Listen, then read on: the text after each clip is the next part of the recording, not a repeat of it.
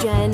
Been best friends forever, well since we were 10. Met at ballet class, and ever since then we became inseparable. The damage was irreparable. Jen's like my sister, and Sarah's like mine.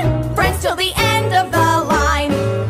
Had nothing much in common, loved horses, loved shoes, but we were attached at the hip. Jen was like a goddess, my mentor and muse. She was a nerd and a drip, but we would be together every hour of the day.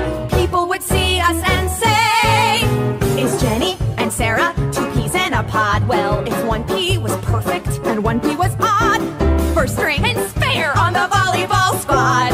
Happy and gregarious, my thrills were just vicarious. Woo. She'd point the spotlight, she'd bask in the shine. Friends till the end of the line. My skin was just like porcelain, hers was all zits. My pores were perpetually blocked. I developed early, she had no tits. My cupboard was woefully stocked.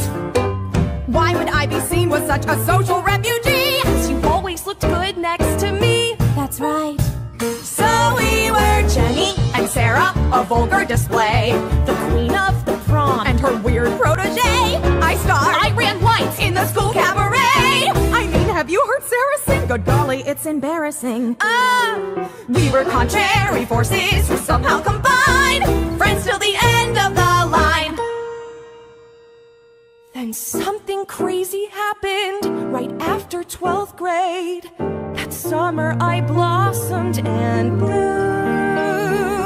I stepped into the sunlight after years in the shade, and a beautiful swan was exhumed. Meanwhile, I was working at the local Dairy Queen and ballooned up to plus size 16. Jenny. 18. It's just so delicious. We both showed up at college, and no need to pretend I was popular right off the bat. And everyone was asking, Sarah, who is your friend? The one who's so interesting? Fat. All this malice aimed at Jenny was quite startling and new, so I did what all best friends would do.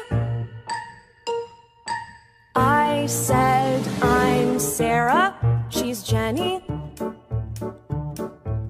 We used to be close, now she's desperate and clingy and sort of morose. I heard she gobbles peanut butter parfaits by the gross.